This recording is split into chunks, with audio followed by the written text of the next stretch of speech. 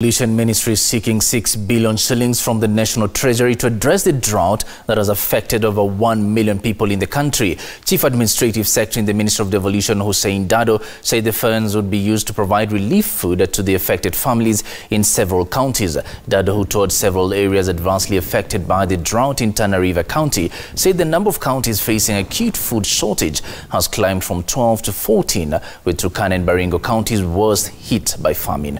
Dado said the coast region has also been adversely affected, with over 165,800 people affected in Kilifi, Kwale and Tana River counties. The former Tana River governor said in coast region, Kilifi has 60,300 people facing acute water and food shortage, followed by Tana River with 59,700 and Kwale with 45,800.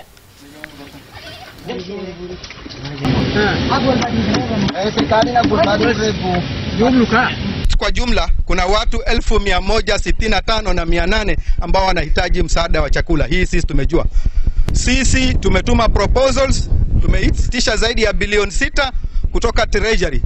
Treasury inangojea bunge ikae wiki hii kupitisha supplementary.